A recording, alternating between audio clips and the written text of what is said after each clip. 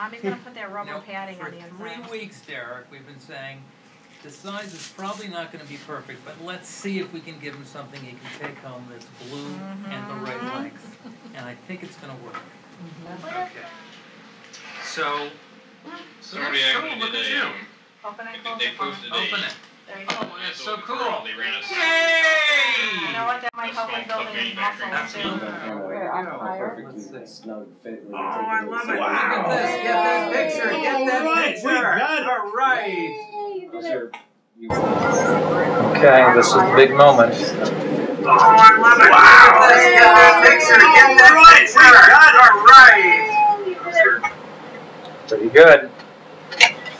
I'm John Schell. These are 3 of our students here at RIT. We are all members of e-NABLE, a volunteer organization, currently about 975 members all over the world, developing prosthetic hands and what you just saw, our very first prosthetic arm, 3D printed and given away for free. There seems to be great demand for these arms as well as the hands that we have been doing for about a year. The problem is that these arms are bigger than the 3D printer we have, and so we need a gigabot in order to begin developing and then distributing 3D printed arms to children and adults who don't have wrists and don't have forearms, to give them away for free.